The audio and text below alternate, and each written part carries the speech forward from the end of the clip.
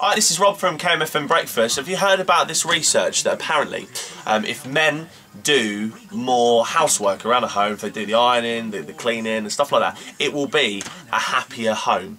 This is new research, don't know who did it, but quite interestingly, I do all of the housework at home, and today I've brought in my favourite gadget, not for housework, but actually in my home. I bought this before I even bought cutlery. This is my Dyson ball. I love it, mainly, and I'm not on a sales commission for Dyson, but it's just brilliant. I love it. It's just my favourite thing, and it's made hoovering fun for me.